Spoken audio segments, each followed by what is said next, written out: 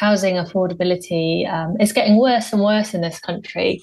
I mean, right now, it would take the average first-time buyer about 32 years to save a deposit in London, and this number is increasing all the time. In 1994, this was just 5 years. And the reason that the system is getting so much worse in this country is because policies by governments and the Bank of England have turned our houses, our homes, into assets, into vehicles for hoarding wealth primarily, and secondary homes to live in. And obviously prices have gone up much faster than wages.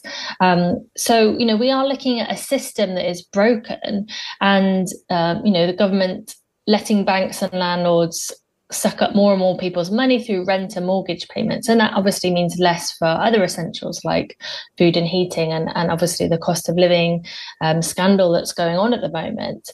So we do have a real housing injustice in this country, and it's going to take a lot more than sticking plasters if we're going to tackle that. And hopefully the Bank of Mum and Dad won't have to be such a big feature in the housing affordability going forward.